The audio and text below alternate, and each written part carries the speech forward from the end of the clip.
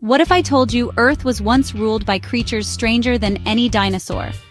The Paleozoic era kicked off over 540 million years ago, way before T-Rex was even a twinkle in evolution's eye.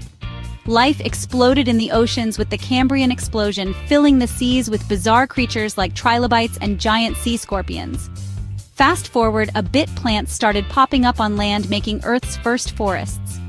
Oxygen levels soared, letting insects balloon to monster sizes. Picture dragonflies as big as seagulls. The first fish got jaws, then grew legs and crawled onto land, becoming the world's first amphibians. But it wasn't all fun and giant bugs. This era ended with the biggest mass extinction ever, wiping out about 90% of life. But don't worry, that disaster paved the way for the rise of the dinosaurs in the next era.